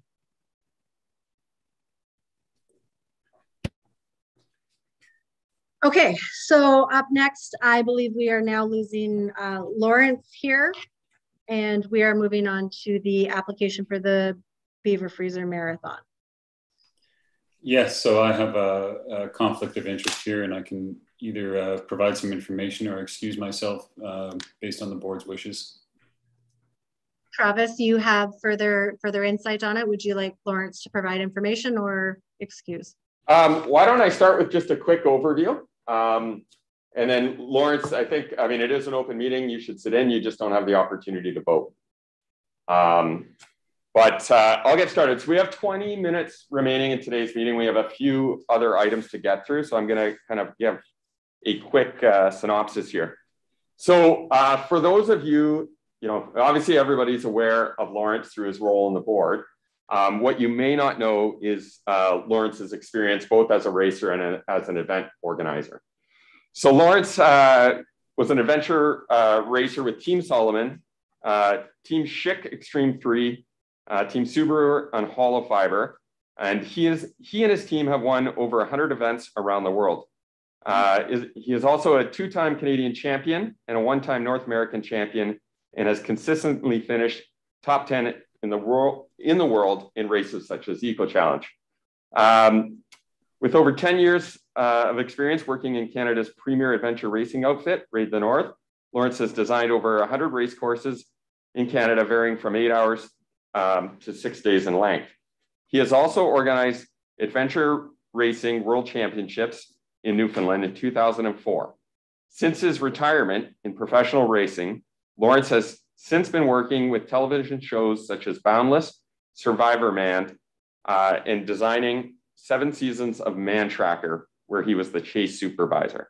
In his role, he was responsible for designing the geographical layout of each episode, developing safety plans, coordinating logistics, and filmed the prey as they were chased for 2 days through the wilderness. Since then, he's now a senior faculty member at Sault College, where he's been teaching adventure recreation for the past 14 years. So that's a brief overview of Lawrence's bio, and the reason why I provided that is I think it gives good context to the event that Lawrence is proposing and the credibility of Lawrence as an organizer. So the event is called the Beaver Freezer. It's a winter marathon whereby participants have the opportunity to either ski, fat bike, or run 42 kilometers through the Canadian wilderness, starting and finishing at Hiawatha Highlands. The train will cover frozen lakes, streams, and trails and portages. And there'll be a number of different rest stations and check-in stops, including Trout Lake and Hiawatha Highlands. And Lawrence, feel free to jump in if I've missed any of the check stations, but I believe that's it. There's 2 at Trout Lake. 2 at Trout Lake. Okay, thank you. And then for the first year, in terms of projections, Lawrence is expecting roughly 200 to 300 competitors, with the goal of 100 visitors from out of town. He's partnered with a number of organizations from Southern Ontario, including Superfly Racing, who many of you may be familiar with because they host the Crank to Shield events here, and Wilderness Traverse and Canadian Adventure Racing Association. So in terms of review as staff, we felt that that was very important because it gives direct access into Southern Ontario market and the right persona in terms of attracting people here for winter adventure race. So we walked through the valuation matrix for events, similar to ones that we had walked through with the board previously. And if you'll recall, we go through the matrix and look at items such as visitor days, out-of-town participants, opportunity for growth, reach of the event, economic impact, utilization of local services and attractions, local services and attractions and suppliers. We provide additional points for events that are held during the low season, so January through March. Media exposure, additional points for any event that's provincial exposure and or national or international, and event frequency. So if it's a new event, then it's marked higher than an event that is annual and maybe not as strong of an attractor. And we also align additional scoring for those that align with our objectives and priorities. And obviously attracting more people during the slow winter months is one of those. So when we ranked, so in terms of ranking, the highest scoring that you can get is 80 points. And through that ranking, that would lead to a recommendation of roughly $20,000 in the event stream or more. The Beaver Freezer ranked at 58 points, which is directly within our range of $5,000 and above, but below $10,000. And the event itself has requested, just correct me if I'm wrong, is it 6,000? 6,300. Sorry, Lawrence, do you want to jump in there? I lost the number. What was this? This is 6,200 is the amount that's requested from the event. And Lawrence, I don't know if there's anything else you'd like to add at this point.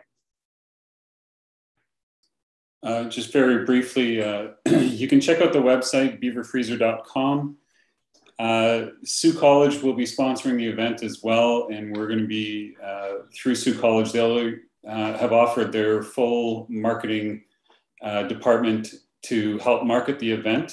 I see it as a yearly event, especially with the Sioux College partnership. We've integrated it into their classrooms. Their contribution is going to be providing all volunteers and all competitors a takeaway. So the goal being make the volunteers really happy. You'll have a happy community that will want to put on this event every year. And then from there, we can grow the event because the volunteers are going to be the backbone for this event, even though logistics are relatively small. We want to make sure everybody's happy. Sorry, can I ask what the dates of the event are? Sure, it's March 6th. It's a Sunday. Okay.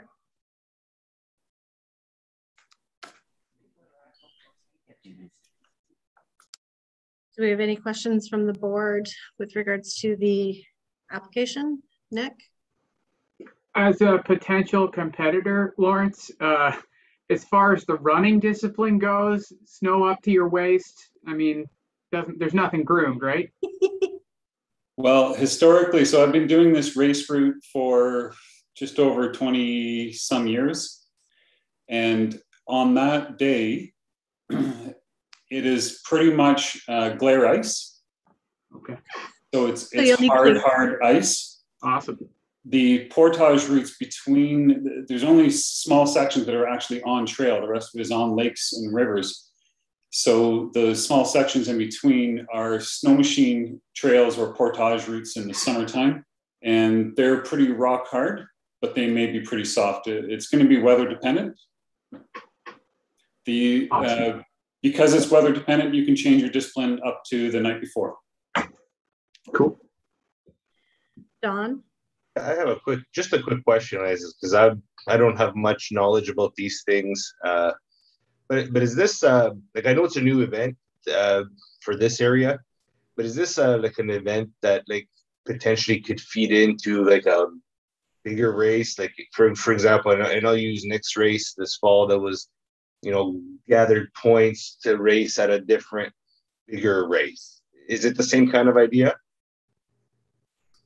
It doesn't quite fall under any governing bodies. Adventure racing is typically in my background, which is, it now has a governing body in Canada. They're providing my race insurance for this.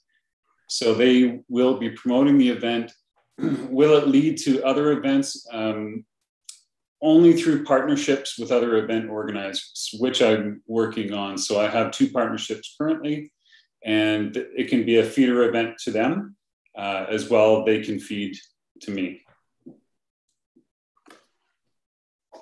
Just a side note, Lawrence, we work with the Canadian Adventure Racing Association as well from our side. They're awesome to work with. So, yeah. I think it's really exciting that we have another event supporting our winter season, making Sault Ste. Marie a destination year-round. That's our goal. Yeah, it's really exciting. We know Nick's race has been a super success, and this one sounds exciting as well. And to bring 200 to 300 in the first year, that's really, really excellent. I don't have any questions per se.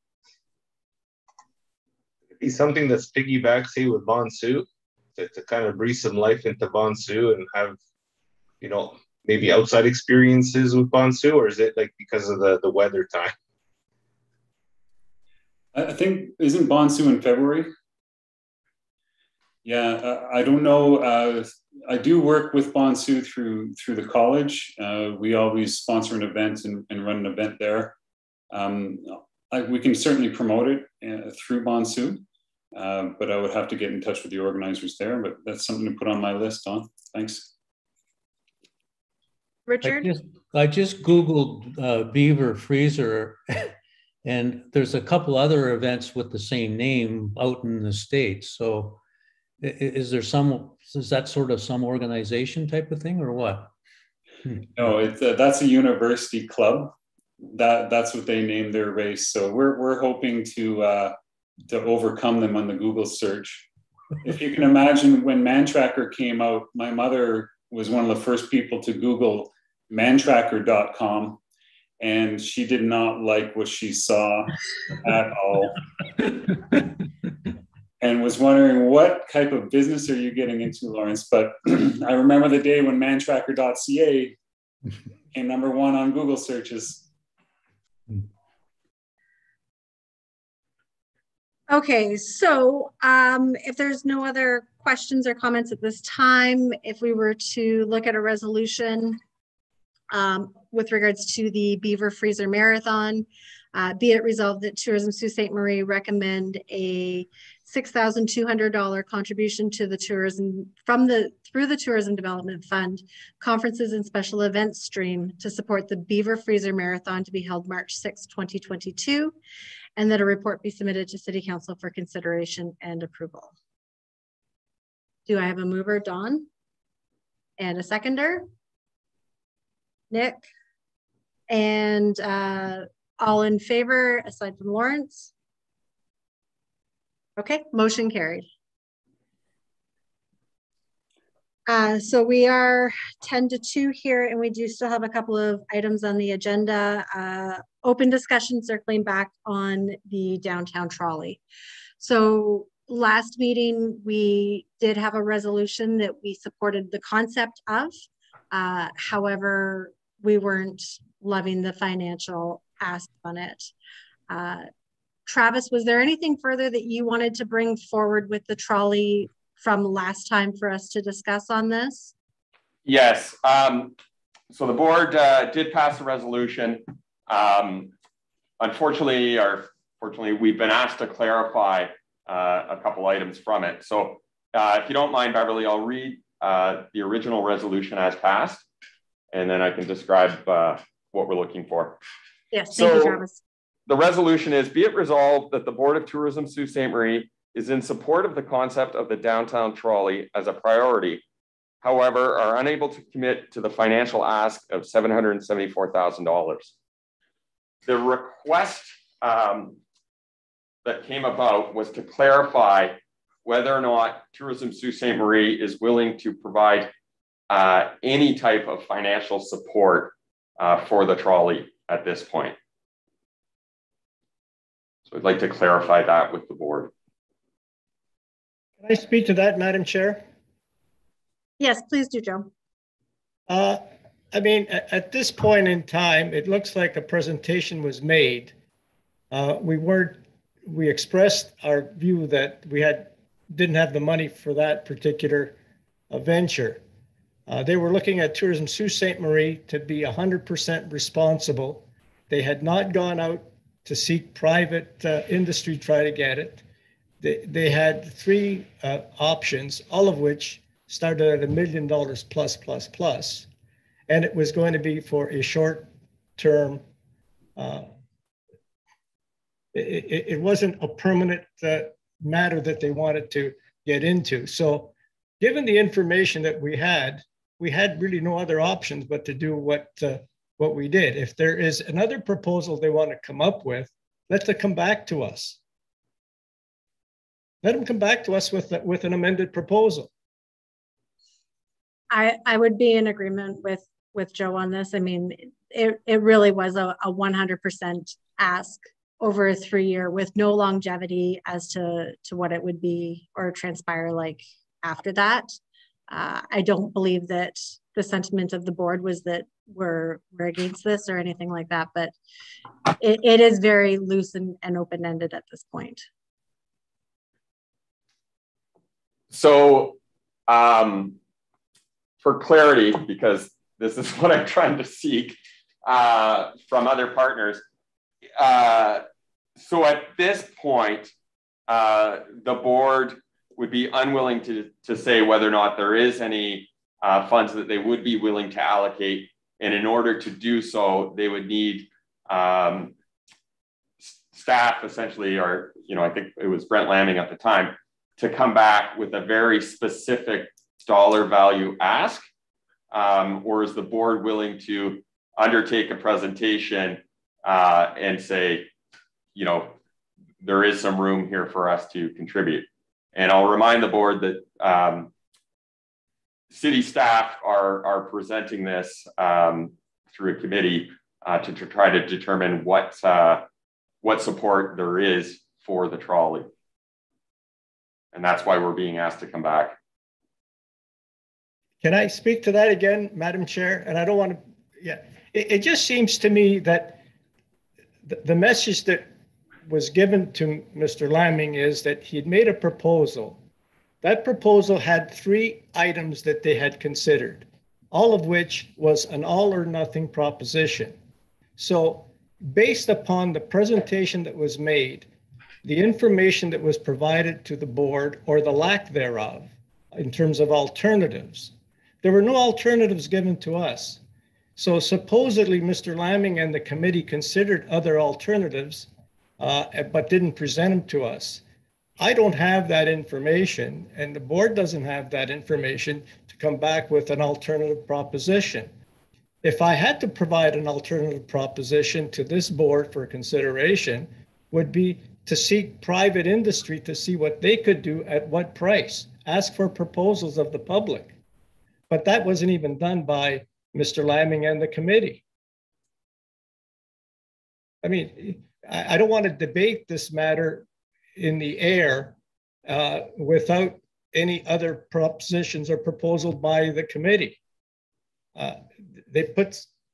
At one point, they had talked about going out to the public and see if there was a public proposal to support a trolley system to contract out. Say, for example, Hollywood Limousine at one point had considered putting in a proposal. I say nothing more. Now, Joe, driver's seat was a part of the presentation. Are you talking about something different than that? Yes, I am. Hollywood Limousine Service at one time had shown an interest in coming up with a proposal based upon the fact that they were being hired to run people to and from the cruise ships that were coming into town. And they had done tours with a number of tourism groups to St. Joe's Island and so forth. So when the idea of a trolley came up, and it was given some serious consideration, once they decided to shut down the bus terminal, then I thought that they were going to go out and seek, industry interest in perhaps contracting it out to a third party. But we didn't hear anything from that in terms of local. And one unit, that was the other thing too, with one vehicle. Anyways, so I think it's unfair for this board to put out a proposal to the committee when they didn't give us any proposals other than the options that we heard. So Travis, I got to ask: is were they looking? Was this committee looking to say, yeah, we would agree to give $30,000 to this thing? Is that that's correct? Expecting? Yeah, Richard, I think they haven't looked at other proposals because they're trying to understand what, if any, funds could come from Tourism Sault Ste. Marie. So, you know, it would be, you know, putting it out there, you know, assuming it could be advanced, what, if anything, in terms of financial commitment would Tourism Sault Ste. Marie be willing to make? Well, here I'm with Joe in the sense that when Tom came looking for money for the plaza, he had a very specific ask saying, okay, I need this much money because I'm cobbling together funding for the plaza, right? I don't feel that we got that presentation for the bus. And it feels like they're trying to punt it to us, saying, okay, well, tell me what you can give us, and then we'll kind of go hunting around different envelopes to say, okay, well, these guys are going to give us this, and these guys are going to give us that. To me, that doesn't make for a very sustainable project long term.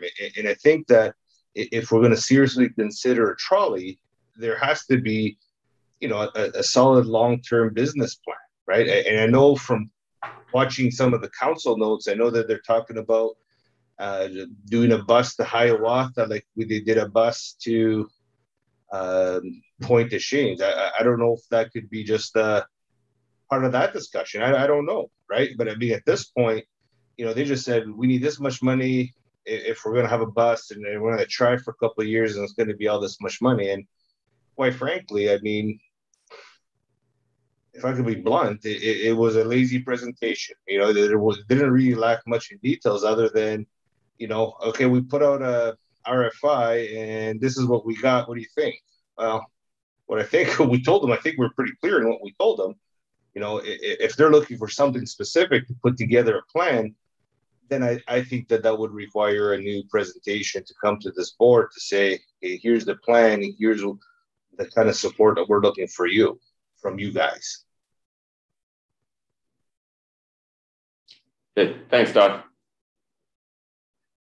Have we clarified anything here, Travis? I think at the end of the day, we as a board, again, we appreciate the concept of it, but to commit a blanket amount without something more firm from the committee coming forward, I think leaves us in a difficult spot. Certainly, yeah, and I appreciate that. I'll bring the message back, and I suspect there's a good chance that we'll hear the trolley again at one of these meetings. Okay. I think too, and maybe just to relay this back to that committee, is that what is the business plan? Is it going to be city run? Is it like how many years is the pilot going to be? You know, what are the ongoing costs? That sort of thing. Because, you know, it may lead to this another project that is a multi-year commitment that we may be looking at. So I think there's a lot that was left out. It was basically just telling us about what the RFI came back with, but really very little substance beyond that. Thanks, Celia. And Joe, just I guess it's kind of immaterial at this point, but Hollywood was reached out and requested, you know, to see whether or not they would provide an RFI, and they did not respond. That would have been nice to know. And we'd like to know what the proposal was that was sought. I mean, if it was, apples and oranges. There may be other people who might be interested. I don't know if there was a publication or they went out to other people. I have no idea. All I know is what I heard from Mr. Lammy. And, you know, to blow a whole budget, I mean, think about this. You know, we know what we get in 1 year. They wanted us to blow that and then some in order to have a trolley. But does that make sense? I mean, on the face of it, it's absurd to ask us for $1 million or $750,000, but that's our whole budget. Think about that. So, you know, it's bizarre. I'll leave it at that. Okay, I think that wraps the discussion on the open trolley. We have a next meeting date set of January the 20th for 2022. If everyone could mark that on the calendar. Was there anything further that anyone from the board wanted to bring forward as open discussion? Nope. Okay, do I have a mover to adjourn the meeting? Dawn, and a seconder? Ilya, and all in favor? Excellent. Thank you, everyone, and happy holidays and all the best into 2022. Merry Christmas to everyone. Yeah, Merry Christmas. Happy holidays, guys. Take care. Holidays. Take care.